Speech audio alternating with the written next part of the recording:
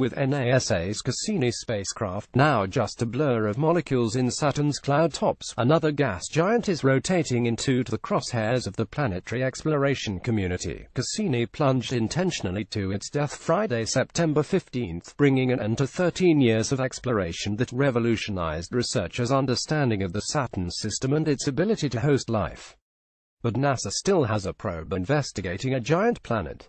That spacecraft, called Juno, has been orbiting Jupiter since last summer. And 2 more Jupiter missions are scheduled to launch 5 years from now. NASA's Europa Clipper spacecraft, which will study the possibly habitable Jovian moon Europa, and the European Space Agency's ESA Jupiter Icy Moons Explorer JUICE, which will investigate the giant planet and 3 of its 4 biggest moons, including Europa. Photos. Jupiter, the Solar System's largest planet. The $1.1 billion Juno mission launched in August 2011 and entered orbit around Jupiter on July 4, 2016. That orbit is a highly elliptical 53 Earth-day-long path that brings the solar-powered Juno within just a few thousand miles of Jupiter's cloud tops at its closest approach. The original plan called for Juno to shift to a 14 Earth-day orbit last October, but an engine valve issue nixed that idea. During these super-close passes, Juno's instruments gather data about the structure and composition of Jupiter's atmosphere, as well as the planet's gravity and magnetic fields. Such information should end up revealing a great deal about the planet's formation and evolution, mission scientists have said. Juno also takes photos, spectacular ones, using its JunoCam instrument. NASA and mission team members encourage the public to process raw JunoCam data into gorgeous imagery as they see fit. To learn more, go to https://www.missionjuno.swri.edu. JunoCam. Juno is currently scheduled to continue operating through July 2018, though it could be granted an extended mission beyond the time frame, NASA officials have said. Photos. NASA's Juno mission to Jupiter. Unless Juno is exceptionally long-lived, it will be gone before NASA's next mission to the Jupiter system lifts off.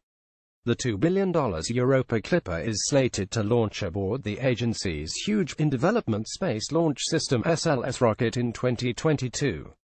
If all goes according to plan, the solar-powered Clipper will settle into orbit around Jupiter in 2025 and then perform about 40 flybys of Europa over the next several years.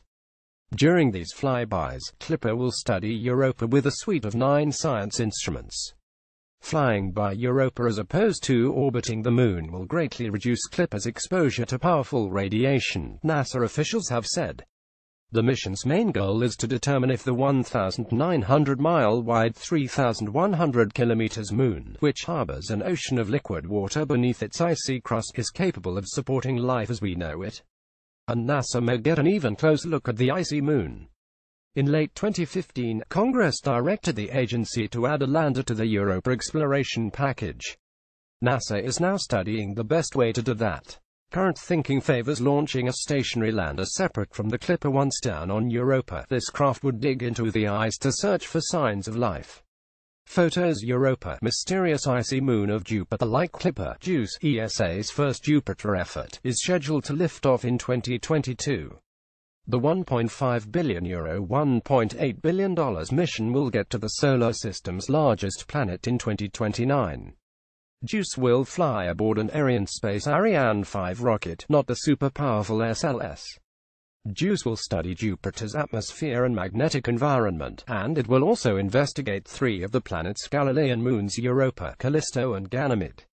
The 4th Galilean moon, which are so named because they were discovered by Galileo Galilei in 1610, is the extraordinarily volcanic Io.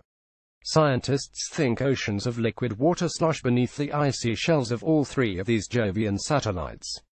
JUICE's observations should help researchers characterize these potentially habitable environments and better understand how they came to be, ESA officials have said. Clipper and JUICE are like close members of the same family. Together they will explore the entire Jovian system, Kurt Niebuhr, program scientist at NASA headquarters in Washington, D.C., said in a statement earlier this year. Clipper is focused on Europa and determining its habitability, Niebuhr added.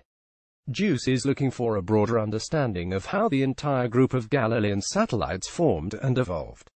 NASA is a key partner on JUICE. The American Space Agency is providing one of the mission's 10 science instruments, as well as subsystems for 2 others. Jupiter, the giant of our solar system, is as fascinating as it is photogenic.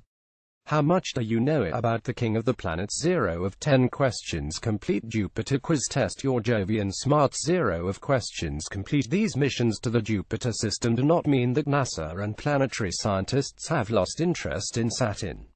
Indeed, the opposite is true. Multiple Cassini discoveries of potentially habitable environments on the Saturn satellites Titan and Enceladus, for example, are practically begging for follow-up missions, team members said. We left the world informed, but still wondering, and I couldn't ask for more, Cassini project manager Earl Mays of NASA's Jet Propulsion Laboratory in Pasadena, California, said during a news conference Wednesday, September 13. We've got to go back, we know it. And NASA is considering going back as early as 2025.